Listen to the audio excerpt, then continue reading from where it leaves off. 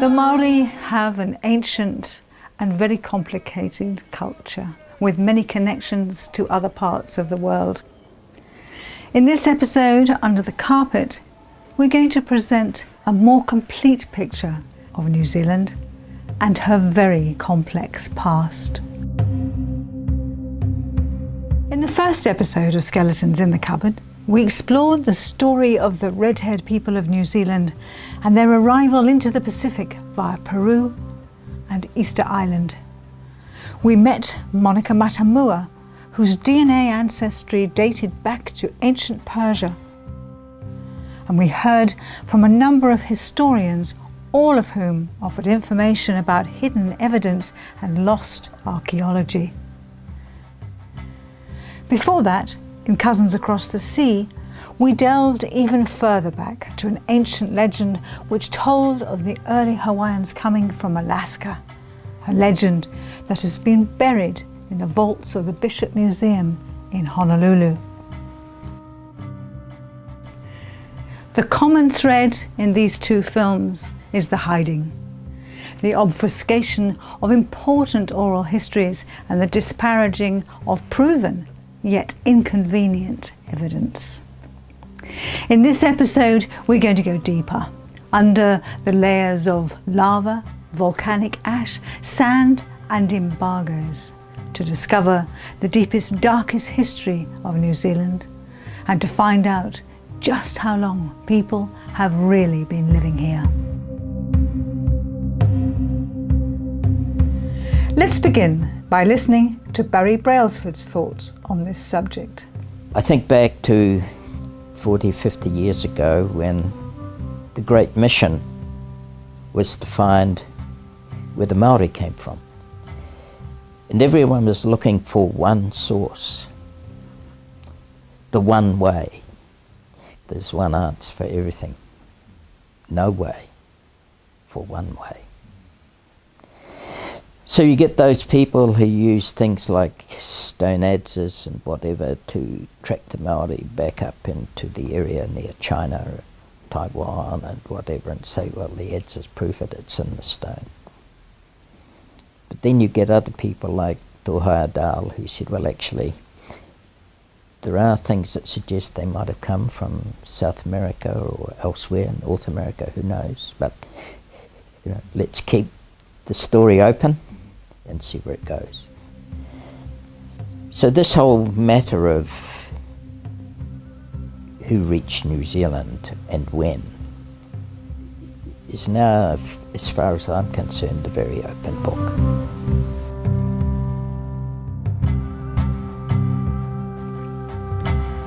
Another author, Gary Cook, who was also interested in this early history, agrees it's a very open book. It certainly is. The Secret Land of People Before was a book which was inspired by the fact that for many, many years, from a very, very young boy, I'd heard stories of the fact that there may have been other people living in New Zealand prior to the people we know as Māori coming to this land. In our research, we started to discover that there was archival material in libraries and museums around the country in the form of early writings by anthropologists and early explorers in this land, in the forms of diaries and reports in the journals of the Polynesian Society and the transactions of the New Zealand Institute. And we went through what I call the discarded history. The historians of today don't recognize. And we came up with this book, The People Before.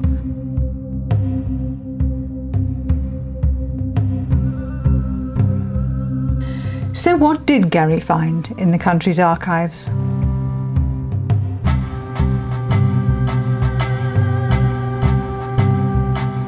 An amazing event took place in 1874 in Auckland, right in the centre of what is now Auckland City.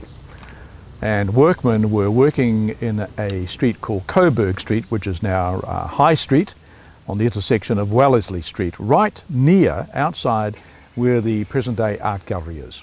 Behind the art gallery, of course, is Albert Park.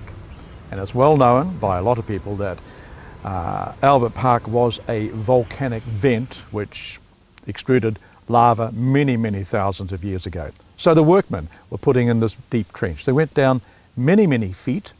They chipped away through 2 different lava flows, and they had an engineer with them, and he actually did drawings as they went down through the layers, through the clays and the lava. They got below the last lava flow, and lo and behold, there was a blackened tree stump there. Alongside the tree stump was an adze. And they pulled the tree stump out to examine it further because it had been cut. And it was a manuka tree, and it was quite a wide girth. But the thing is, talking to geologists, there is a variance in the time that they give, but anywhere between 30,000 and 60,000 years is what some geologists say, that those lava flows came out of that vent in Albert Park in the middle of Auckland. So what we have to ask is, who was there cutting manuka tree down that long ago? It's a good question. Who were they?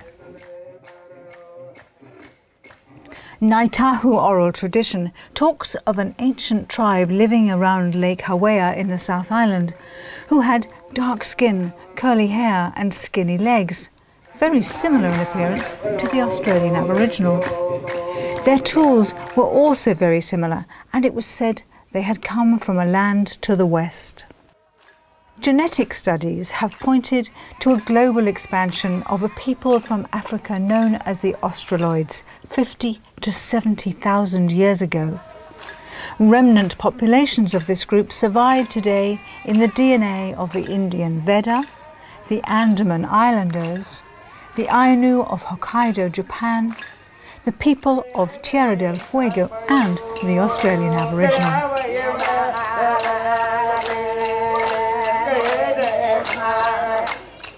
The Chatham Islanders, or the Moriori, are believed to be a relic population of the early inhabitants of New Zealand, and in this picture they do resemble the Australian Aboriginal. Ngaitahu also assert that these people live on in their DNA to this day. But much has happened in the last 40,000 years.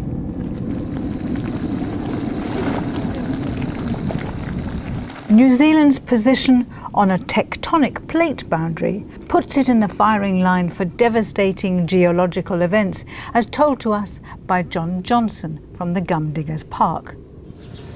Been numerous disasters in New Zealand. In the Aopori Peninsula here, entire forest was wiped out here twice we know of, so entire forests, not just the old tree, they were completely obliterated by some disastrous event.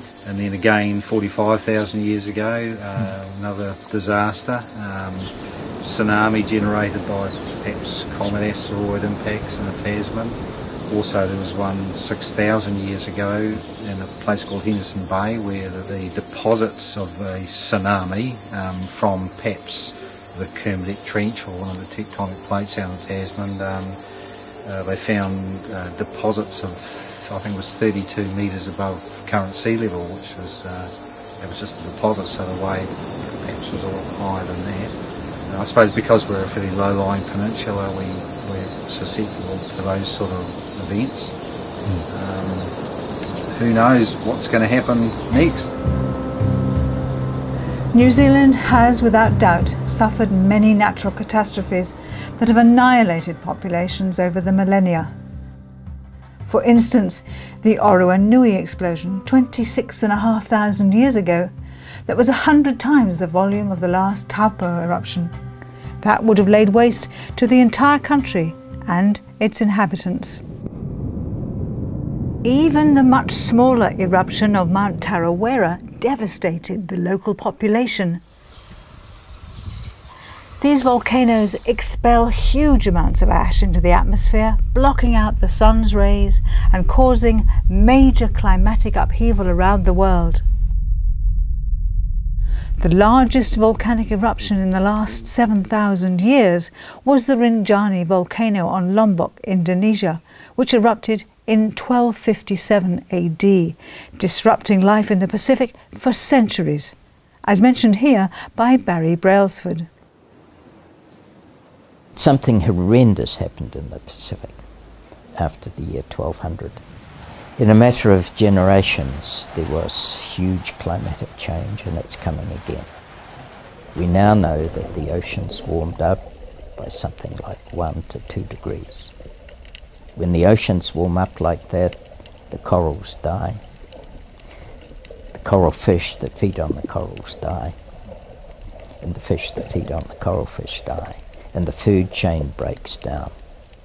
Today, archaeologists believe that in a few generations, the Polynesians lost 80% of their food resources.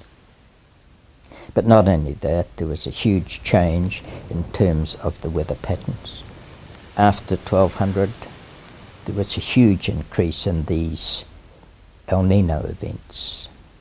So the whole of that tropical, subtropical area was affected hugely by swings in the weather patterns from year to year. They could have fierce winds, hurricane-type events, amazing rainfalls, and then that could be followed by years of drought. You see, if you just think about it, you have 2 islands and they're only half a day or a day's canoe journey apart, and one happens to be in the path of good rains and the other continues in drought. And the one with the rain, they get their taro crop, they get other things, they can feed their children. But in the other island, the children die. Out of this kind of incredible stress upon society came conflict.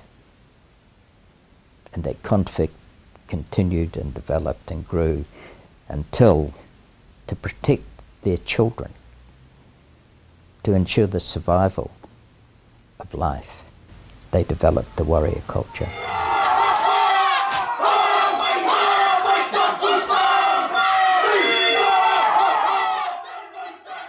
The people of the Pacific reacted predictably to the devastation of the environment and their food resources, but this was by no means the end of it. Well, as the Maori stories go, fiery things coming out of the sky. There's a very interesting story in the South Island, and it looks like this event would have occurred just over 500 years ago. And the Maori and Maori legends down there, they say that the sky was full of fire, and fire came down close to the earth and set the forests on fire. And then the fire descended into the ocean out of sight of the land. Now, it's fascinating that probably about 10 years ago, an Australian geophysicist working with an undersea exploration company noticed a very large crater on the floor of the Southern Ocean not far from Stewart Island.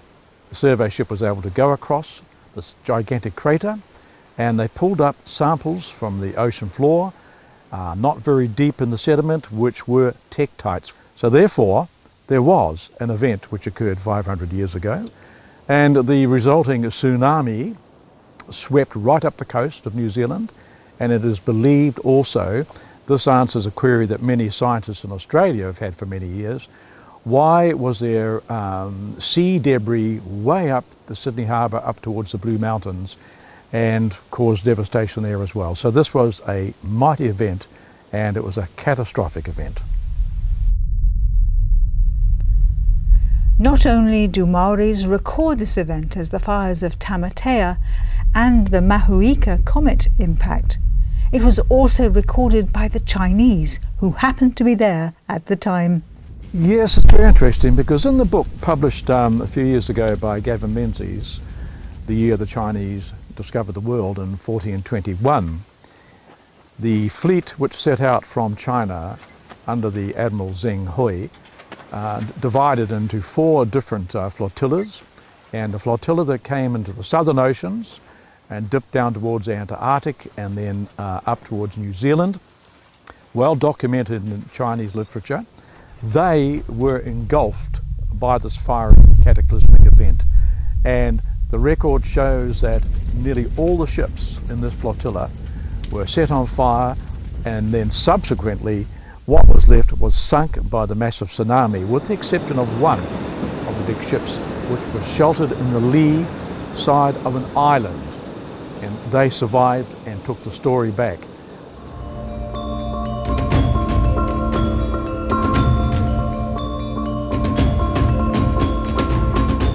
What evidence is there that the Chinese visited New Zealand? On the northern side of the Hokkien, there is, up in the ridge wall, they call it an ancient Chinese fort. There's a passage, it's carved out of limestone, rooms off and what have you, about 150 metres long. But unfortunately it's all covered with sand now and pine tree. But down in the valley below that, 1902, old Percy Harris was a kid. Him and another fellow rode over that side and came across all these plates and china and bronze cannon and what have you. Vince Heatley saw this with his own eyes when he was a child. This would have been 1959, 1960, thereabouts. Older brother and I, we were down at the sandhills at Okanoni, and we're looking out towards the sea. Down in the sand hollows was this, which I've put a bit of sketch on. We could see about 25 to 30 yards of it sticking out of the sand, and somebody has spent a lot of time digging this out. I couldn't climb from the bottom up onto the top. It was about a good 4 feet high, and I remember running into each of these little rooms and climbing up the sand and getting up on top and calling out to my brother, "Alan, here I am," and I'd run down and I'd run into a different one again.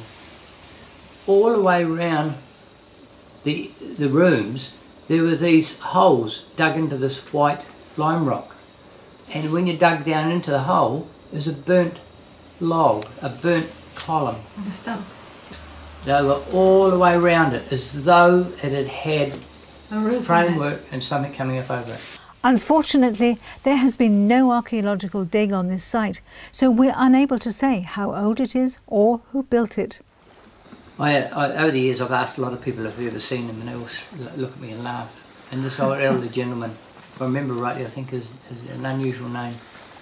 His name was Friday Selwyn, and he was well in the 70s, late 70s, and as a kid he could remember seeing them. No. And he's the only person that I've spoken to. He drew a sketch with a stick on the sand at Kotu Point, just about the same as what I'd seen. He said, "I can remember seeing that when I was a kid, and I've never seen it since, and I have been back to the sandhills many times and never seen them." I'll tell you something else that we found down there one day. On the sandhills, at a different time we'd gone down from this, closer to the water and around towards the north head wall, we were walking along just after a storm, up on the sandhill still, and we found 5 wooden crates. Big wooden crates. I couldn't climb on top of them, they were too tall for me. The wind had blown all the sand away from them. Now these boxes had no nails in them. All held together with wooden dowels had been driven in through it. So we managed to get the knife in and lever, and we broke some of these little bits of doweling off, and we got the first bit of wood off. And inside it was the weirdest looking straw I've ever seen. It was straw bigger than my finger, real coarse looking straw. And next minute Alan picks up a plate and he says, "Look at this thing." And there's a white plate like this, and he says, "Look at these funny looking pictures." And he had these funny pictures all the way around the outside, and they were blue. Everything was painted blue around the outside, and it was blue, funny shaped blue buildings with things sticking up on the corners of the roofs. And I'd hold it up to the light, and next thing, you can see through this, look, you know, there's the sun. We thought, bloody hell. Yeah. So we're looking at this thing there, and what are we going to do with these? And Next thing, good frisbee, so... I shouldn't tell you, should I? But I tell you, we made some unbelievable frisbees. You chuck one and we get another one out and we'll chuck it to see if we could break them. Well, we broke quite a few of them. But we had no idea the value of the things. God. We didn't know what they were just somebody left great big boxes full of dinner plates there. Vince's description of translucent eggshell porcelain plates gives us a fairly good indication of its age, as this type of china was produced during the Ming dynasty from 1402 to 1424. So this fits in principle, with the Chinese voyages of 1421. But was this their only visit? On the coast here we've got 110 officially recorded wrecks. And I found another 57, and it's these unknown ones that, you know, I'm very, very interested in. And there was this washout in October, November, and one of my team was up the beach and saw these ribs sticking out.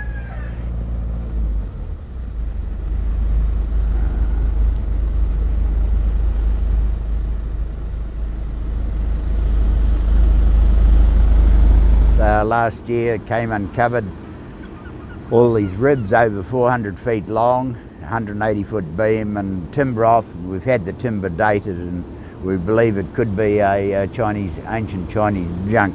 They're buried in under the sand approximately where we are here. This is the top end of the ribs that were showing, and they went out on an angle out here to below low water mark, and we measured out 412 feet, and there was another one or two further out. And then over here, approximately 180 feet across, there was some of the the starboard ribs sticking out. Only out for 2 days. I got notified about it. We came up here the next morning, cut the sample timbers off. This is what I like to do with all shipwrecks, and get a country of origin and then get it dated. And 2 days later, the beach was like this again. We've been waiting for it to scour out again, but no such luck. This is a section of the top of one of the ribs, and we believe it's Chinese yunmu. It's been dated in 3 different independent laboratories around the world, but they couldn't believe the bloody age of it. So they sent to 2 other independent laboratories around the world, and the timber comes out with a dating of 5,995 years old. But we're looking at the Dao dynasty, the Hermuda people.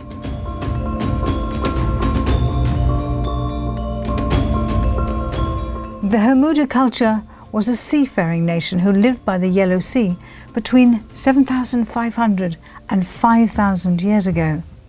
Their DNA is believed to be ancestral to the Polynesians. A paper published by Professor Haikai Tane asserts that the Hermuda people were making regular trips across the Pacific.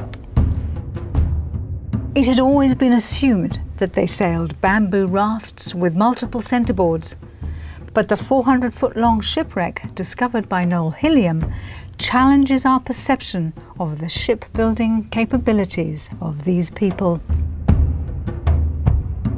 Please explain what that is. That is handmade sun-dried fabric, complete with the Coolies logo on the end. They got a grain of rice for every one of these made.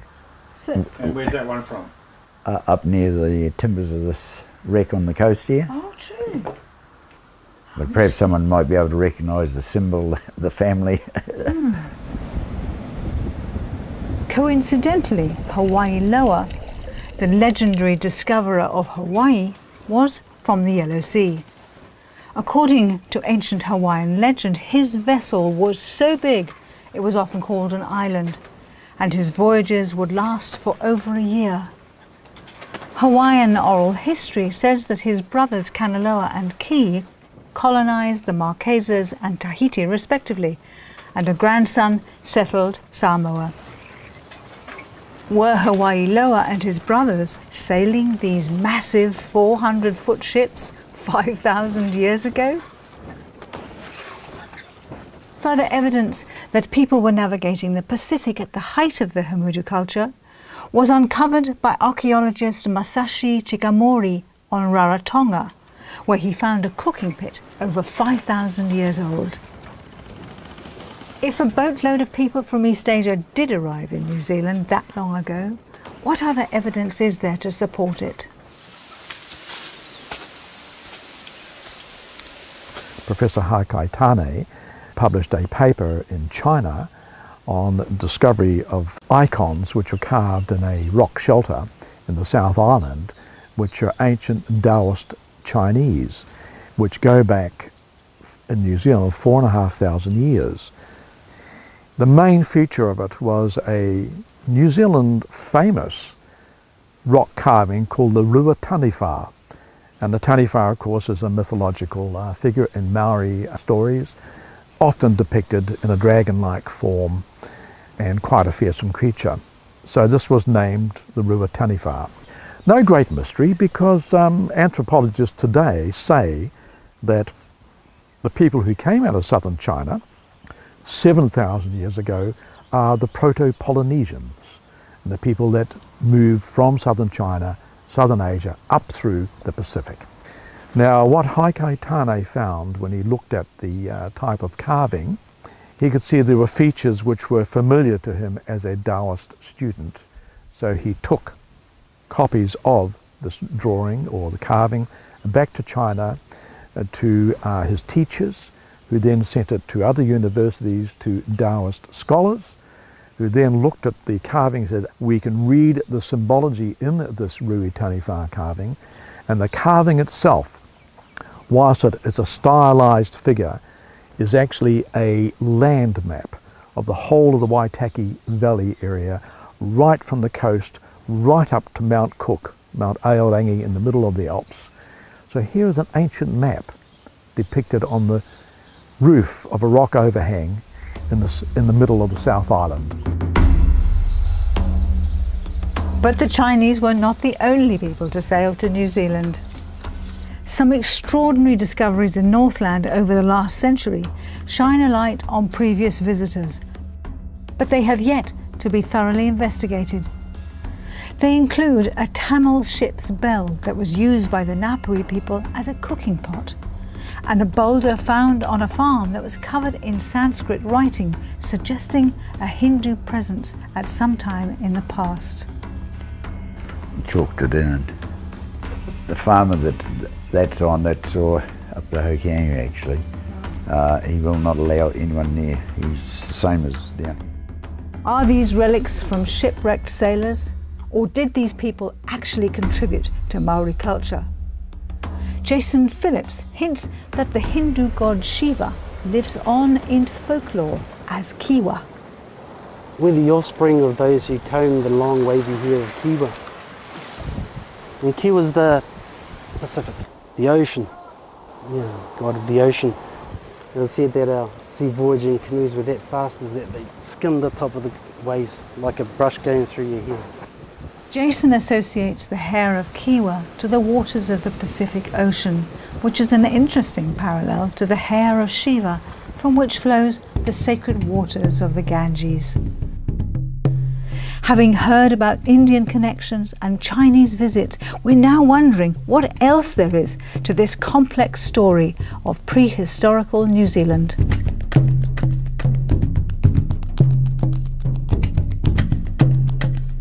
Martin Dutre, in his book Ancient Celtic New Zealand, puts forward evidence there may have been an even earlier contribution to New Zealand culture by people from the opposite side of the world, who he believes were mapping New Zealand 3,000 to 4,000 years ago.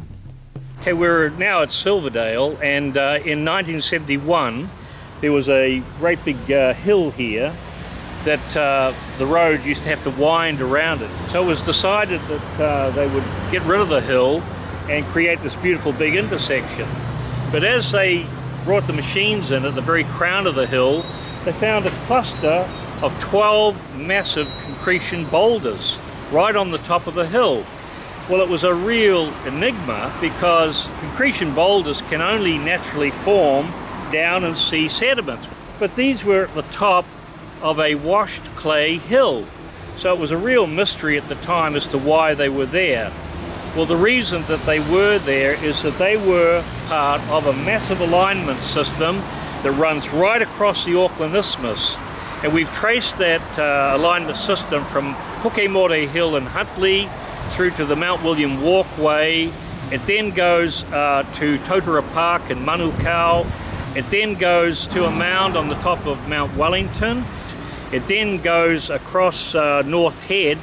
It then moves on to Okura Ridge over this way, where they built a mound, a great big trig mound on the top of the ridge. And it then comes to here, where there were the 12 concretion boulders on top of the Silverdale Hill, where they could work out the distances to any of the land features from working from this mapping alignment. And I talked to a kaumatua from Ngāti Kuri, and he talked about how when his people arrived in New Zealand in the year 700 AD, how they encountered another people here that they called the surveyors, because these people were so busy setting up standing stones and different types of markers across the landscape, all to do with surveying and mapping the country. Let's hear a little more about these surveyors and what they did.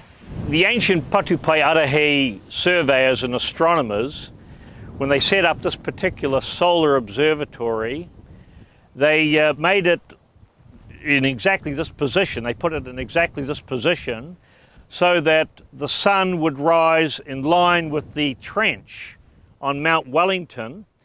And when the ancient Patupai Arahi astronomers saw that, they would know absolutely that that fixed point gave them their day of the equinox. And then, according to that, they could do their calendar count and figure out any day throughout the entire 365.25 day year, and all of the times of planting, harvesting, fish migrations, whatever. Now, the spread between the summer solstice back to the equinox here around the Auckland Isthmus is about 30 degrees. And then, of course, from the equinox back to the winter solstice is another 30 degrees. So on the horizon, we have a spread of about 60 degrees of sun movement through the year. Unfortunately, academia has had very little interest in dating these hilltop sites featuring standing stones, so we don't know exactly how old they are or who put them there. Was it the Celts from some post-Atlantean civilization? Or could it have been the descendants of the famous navigator and discoverer of New Zealand, Maui? As most school children know from the myths and legends, Maui ensnared the sun. This legend is a direct reference to Maui's knowledge of navigation and celestial observations. So what else do we know about Maui? Maui was basically the person who navigated the Pacific, probably navigated the world. Okay, if you go back to all the Pacific Islands history, what's the history of your islands? Maui fished it up. You come to New Zealand, the North Island, the great fish of Maui. You know, the South Island is canoe.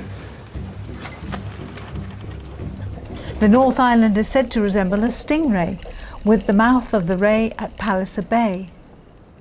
During Maui's circumnavigation of the South Island, and upon reaching Kaikoura, he spotted the mountains of the North Island and sailed across the straits to Palliser Bay, where he was greeted by the red-haired chieftainess of Orokoroko. If Maui first arrived in the South Island, where did he land? According to Waitaha and Ngāi Tahu oral history, Maui came from the Southern Ocean and landed at Bruce Bay. Well, I'm standing here now at Bruce Bay, and about 100 kilometers due east of me rises the highest mountain in South Island, known as Aoraki or Mount Cook. This mountain, on a clear day, could be seen over 200 kilometers out to sea. And any sailor or navigator using the westerly wind belt known as the Roaring Forties, and looking for land would have headed straight for it. And this is exactly what the legend of Maui says. Initially, they thought Aoraki was just a mirage amongst the clouds, but before they knew it, they'd made landfall at Bruce Bay. And they came, not from the Central Pacific as previously thought, but from the Southern Ocean. So who was Maui and where did he come from? The other story that I know about Maui is that he also came from Egypt. Some insight to these questions came from epigraphic research of Barry Fell when he deciphered some ancient petroglyphs on Pitcairn Island which told of damage done to one of Maui's ships in a storm. He also deciphered petroglyphs found in a cave called Casa Pintada in the San Fernando Valley in Chile. These were written in Libyan script declaring that Maui claimed 4,000 miles of the Central and South American coastline for Egypt in 231 BC. Fell was perplexed that a Polynesian ancestral figure was claiming land for Egypt, so he conducted further research and found that Maui was a navigator who'd been commissioned to circumnavigate the world by Eratosthenes, head of the Alexandria Library in Egypt under the reign of Ptolemy III. Maui had been given 6 ships and a crew captained by Rata. It can be deduced from petroglyphs and Polynesian legend that Maui's voyage followed a route that looked something like this. After circumnavigating New Zealand for 3 months, it is believed Maui travelled north to Tahiti, on to Hawaii and across to the Americas. He then sailed south for 4,000 miles along the coastline looking for a passage east. Realising that their mission to circumnavigate the world had been foiled by the impassable landmass of the Americas, they decided not to return to Egypt to face the music, but instead went back to the islands where they knew they would be welcome. At this point, they entered the realms of Polynesian legend.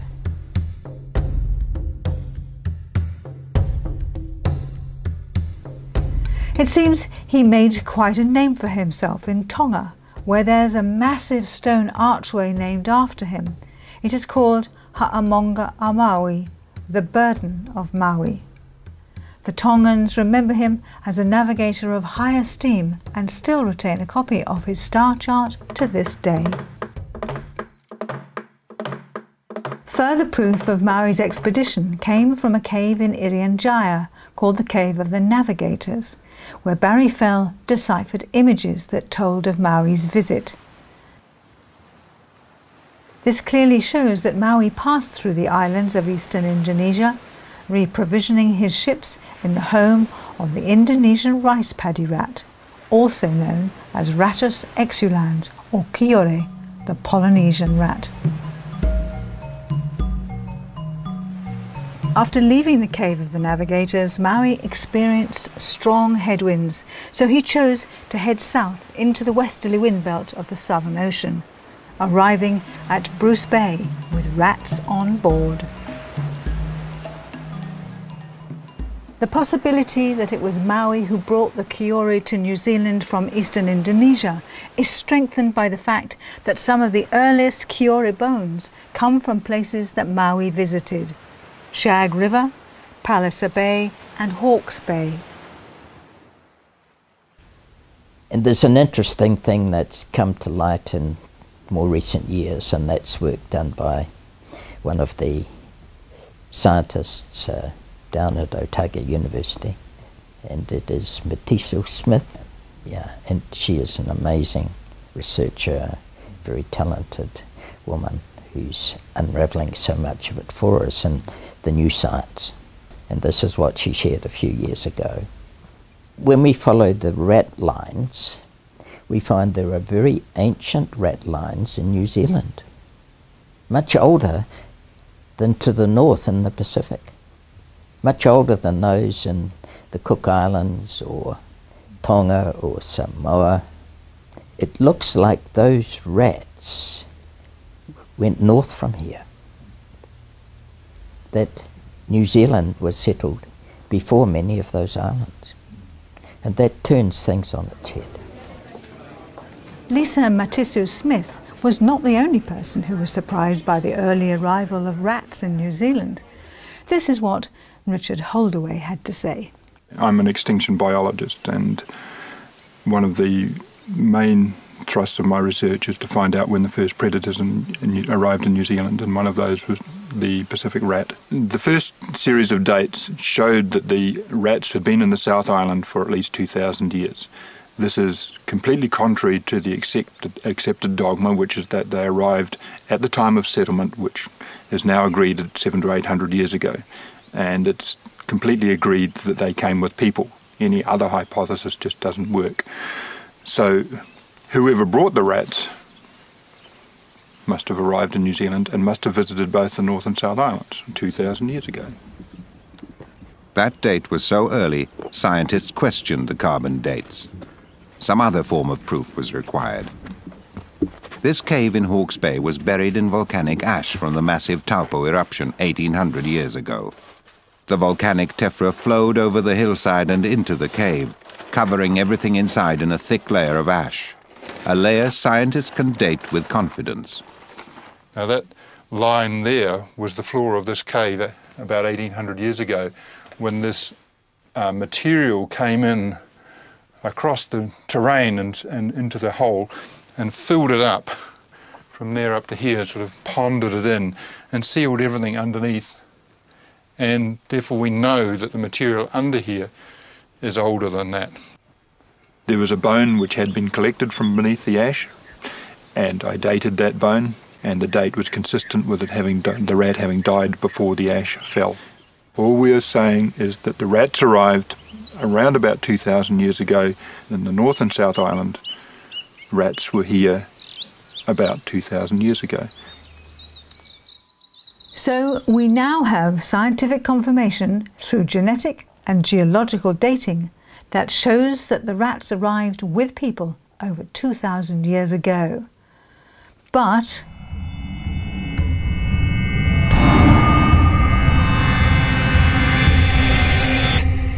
a government employee by the name of Bruce McFadgen was commissioned to debunk Holdaway's work. He questioned the dating methodology, suggesting the rats had been eating 1,000-year-old carbon, and concocted fanciful scenarios that placed rat bones under the tephra layer by virtue of some burrowing creature, a hole-boring petrel, without any evidence of the ash being disturbed. At least McFadgen admits that none of his scenarios prove anything.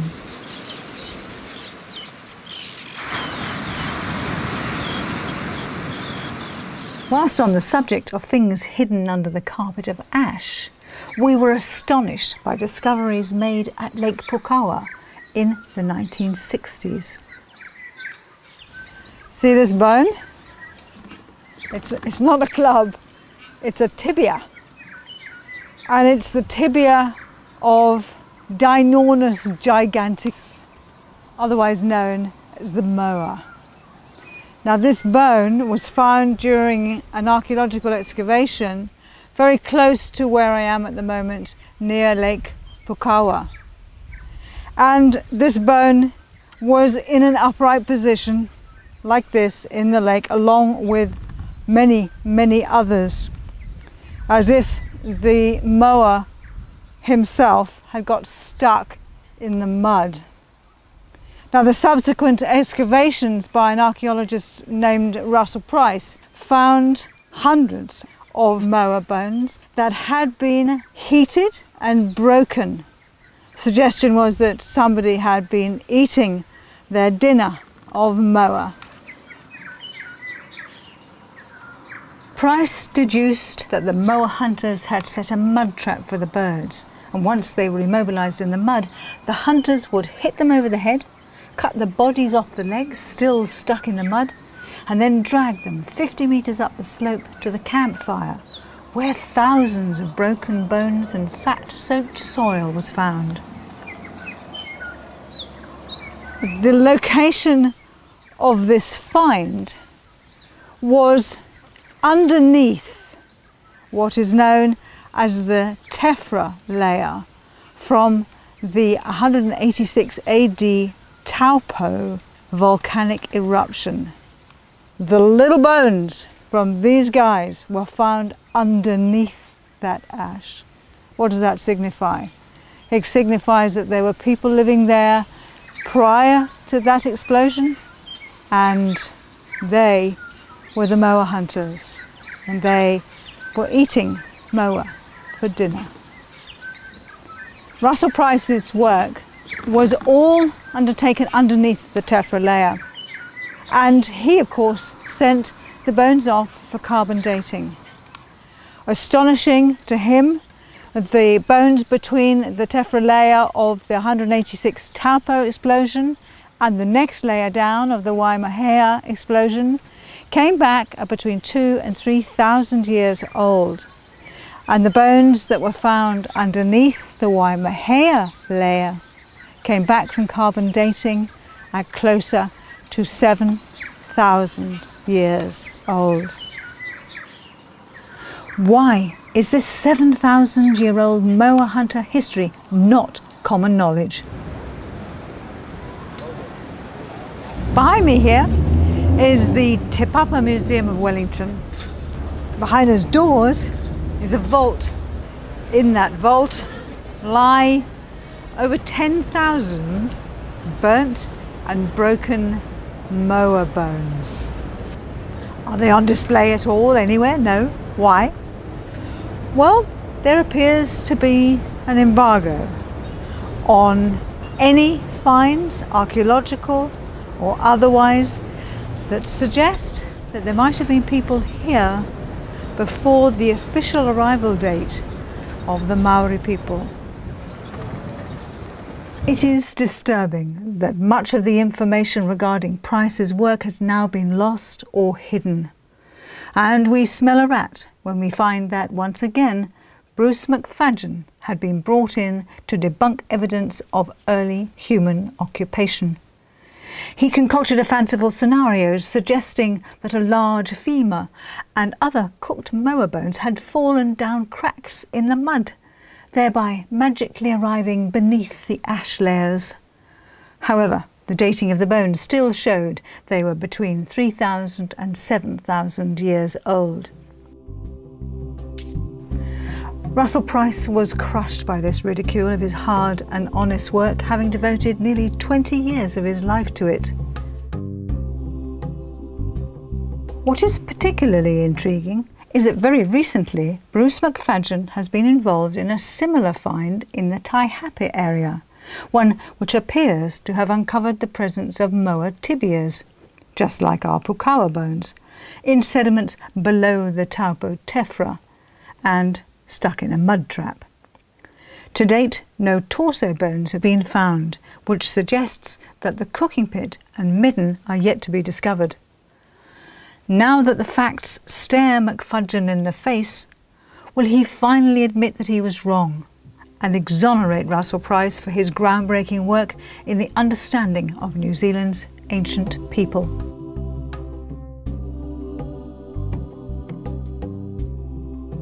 The length of time that people have been living in New Zealand has been grossly misinterpreted by mainstream academia.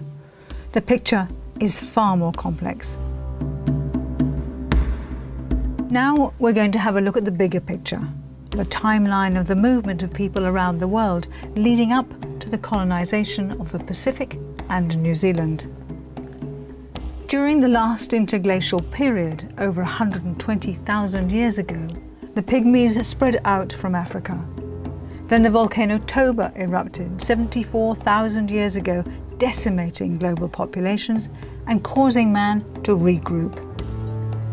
A taller people, who were similar to the Australian Aboriginal, emerged about 70,000 years ago and expanded across the globe. Then the Ice Age hit 25,000 years ago, and from this period came stories of blonde-haired bearded giants followed by the redheads. Then the age of the black-haired people began about 6,000 years ago. Within this time frame we have the colonization of the Pacific, and in our 3 movies we've covered some of the pathways people took to get there. The trans-Pacific voyages of the Hamudu people from the Yellow Sea between 7,000 and 5,000 years ago may well be the beginning of the story of the Polynesians. The 4,500 Rua Taniwha carving and the 5,500-year-old ship Noel Hilliam found suggests they also came to New Zealand. We saw evidence to suggest that Maui came from Egypt, bringing Kiore, the Polynesian rat, 2,200 years ago. And, as we saw in the previous episode, the red-haired Hotu people came from Peru 1,800 years ago. So as you can see, the history of the Polynesians is complex. But one thing we would like to emphasize is that there is no line that can be drawn between any of these people, as it appears from oral histories that whenever and wherever there was contact, there was intermarriage. So the Maori have links back to the first people who made Aotearoa their home.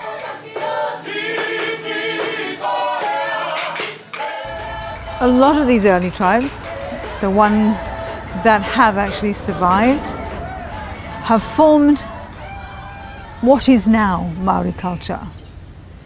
Maori culture is not just one set of people who arrived at one time.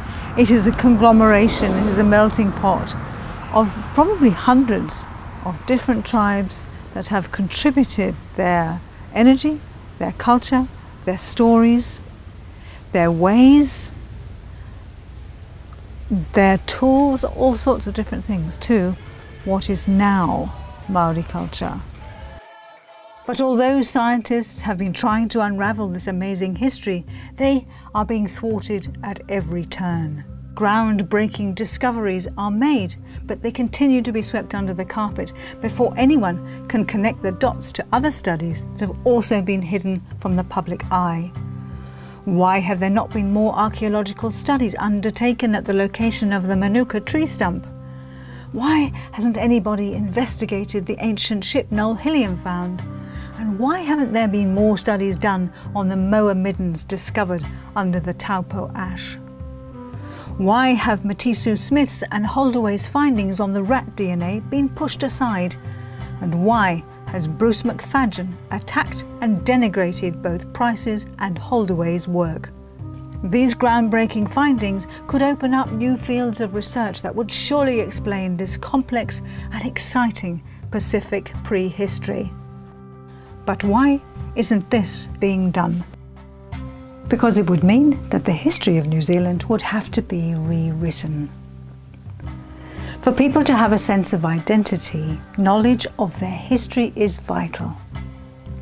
When that history has been erased or altered, pride and understanding is compromised. And that's what's happening in New Zealand today. Nobody dares rewrite the history to tell the truth, only to rewrite it to bury the truth. And for what reason? Well, we'll leave that for you to decide.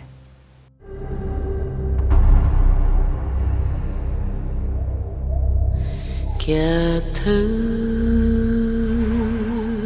ngamena ki tanga e te